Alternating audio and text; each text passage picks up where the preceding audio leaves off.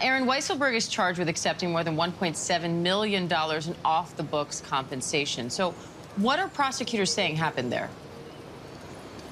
For 15 years, Diane, prosecutors with the Manhattan District Attorney's Office said Allen Weisselberg ran a scheme to help the Trump organization avoid taxes by paying certain executives off the books, including himself. And that he was able to avoid, prosecutors said, nearly $2 million in taxes because he was paid in things like an apartment, a luxury apartment, a couple of Mercedes-Benz cars, one for himself, one for his wife, tuition at a private school for his grandchildren. Other executives were paid with similar perks, and they never paid taxes on it, allegedly.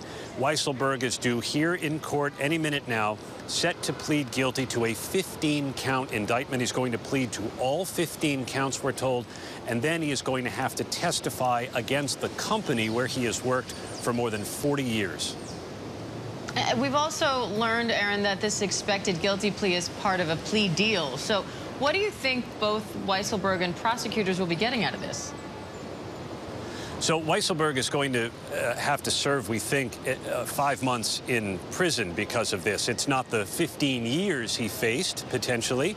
And so prosecutors are going to get the benefit of his testimony against the Trump organization in this compensation scheme. But there is a deficiency here, I think. This was never the case that prosecutors really were after. When they first charged Weisselberg, I think they hope he flipped against the former president as part of a broader criminal investigation into how Trump conducts his business affairs. And Weisselberg, ever the loyal soldier, is not going to cooperate against the former president himself. He will provide testimony against the company, not against the former president. And former President Trump pleaded the fifth during a deposition in New York last week. So how could this expected guilty plea by Weisselberg affect Trump's vulnerability in that case?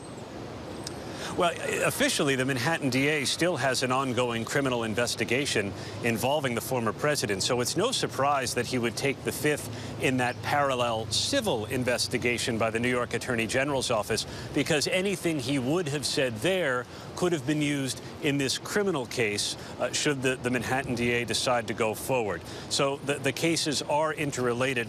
But Weisselberg is managing to thread a very fine line here, Diane. He is going to plead guilty to the tax charges against him, but he is not going to turn on someone he has known since Trump was a kid. All right, Aaron Katersky, our investigative reporter. We appreciate it, Aaron. Thank you. Hi, everyone. George Stephanopoulos here. Thanks for checking out the ABC News YouTube channel. If you'd like to get more videos, show highlights, and watch live event coverage, click on the right over here to subscribe to our channel. And don't forget to download the ABC News app for breaking news alerts. Thanks for watching.